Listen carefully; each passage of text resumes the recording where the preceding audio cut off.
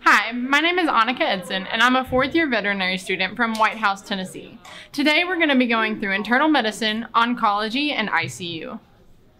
Our internal medicine service is a fourth-year rotation that is 6 to 8 weeks long.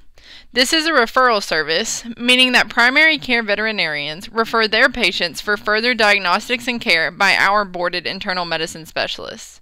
While on this rotation, veterinary students can see a variety of complex cases that range from immune-mediated diseases to infectious diseases. We also do a broad range of diagnostics, including bone marrow aspirates and endoscopies.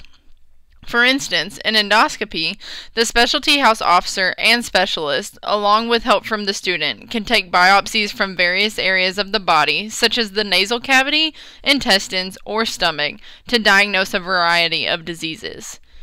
As students, not only do we help with occasional procedures, we also help with patient care for those patients that stay in hospital. Patient care entails physical exams, administering medications as needed, updating medical records and pet owners, and relaying this information along with our treatment plans to the attending veterinarian. This is our new oncology treatment room.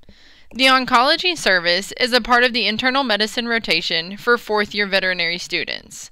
This is also a referral service with a boarded veterinary oncologist whom evaluates patients that are referred for a workup for a potential cancer diagnosis. Depending on the diagnosis, the oncologist develops an innovative treatment plan that works best for the patient and their family. This can range from referral to surgery for debulking of a tumor, radiation to reduce the size of a tumor, or chemotherapy to destroy the cancerous cells. No matter the tumor type or treatment, our primary goal is always to maintain the best possible quality of life for each of our patients during their therapy. Our final service on this segment is the intensive care unit and emergency service. This is a fourth-year rotation that is 4 weeks long. Our newly renovated ICU provides care for all in-house small animal patients. Our ER service has 2 emergency doctors on throughout the day, along with 1 rotating intern during the day and night. While on this rotation, student shifts are divided into 2 categories: emergency, where your primary responsibility is taking in emergency cases, and ICU, where you are responsible for helping to care for hospitalized patients.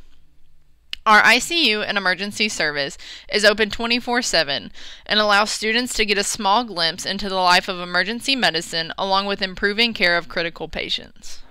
And this concludes our tour of internal medicine, oncology, and ICU. Remember to contact us if you have any questions, and we hope to see you soon.